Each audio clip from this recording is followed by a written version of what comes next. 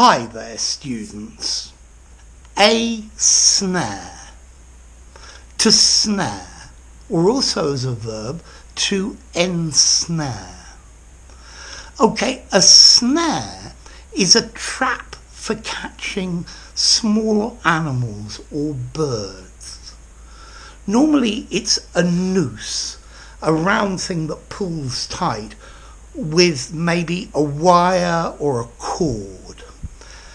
So he put snares over the rabbit holes to see if he could snare a rabbit.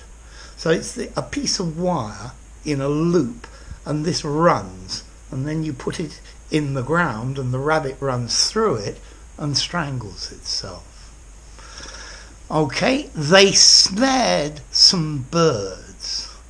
Okay, I think this one's a cord which you put and it traps the birds. Okay, we can also use to snare figuratively, meaning to catch. A snare or to snare is a mental or a psychological trap. So we've been having some problems with thefts of money. So I left a €20 note on the table, on my table, in order to try to snare the thief, to trap the thief. Yeah? So he sees it that, oh, I've got to steal that. Like entrapment. Okay, so a snare, something to trap or entangle while a person is unawares. So if you're snared, you walk into the trap without actually knowing that it's a trap, and that's a snare. Okay, so to snare and to ensnare. I think to snare is probably more physical, more real, and less figurative, whereas to ensnare is more figurative and less formal. So the €20 note to ensnare the thief, whereas he put some snares to snare some rabbits. Okay, she got pregnant to ensnare him into marrying her. Okay?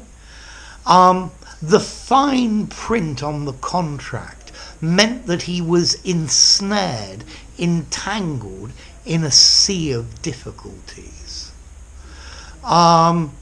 My fishing line was ensnared in the tree, tangled. Okay? Let's see, what about formality? I think snare or to snare, it's a hunting, shooting and fishing word. I would probably give it a 5 in formality. I think you could use it in an informal conversation, and I think it sounds quite good in a formal document. Although I think ensnare is probably more formal, maybe a 6.5, sounds more literary. But remember, to snare, to physically trap an animal, to ensnare, to tangle up. Yeah? He became ensnared in the rush hour traffic. It would work. Notice both of these are regular verbs. Snare, snared, snared, ensnare, ensnared, ensnared. It probably comes from Proto-Germanic. There's a Proto-Germanic word, snaho, meaning a loop, a circle. And there's also an Old Norse word, snara, to snare. Okay, so a snare, a trap, a loop, a noose for catching small animals that you attach to a trap. To snare, to trap, to ensnare, to tangle as well.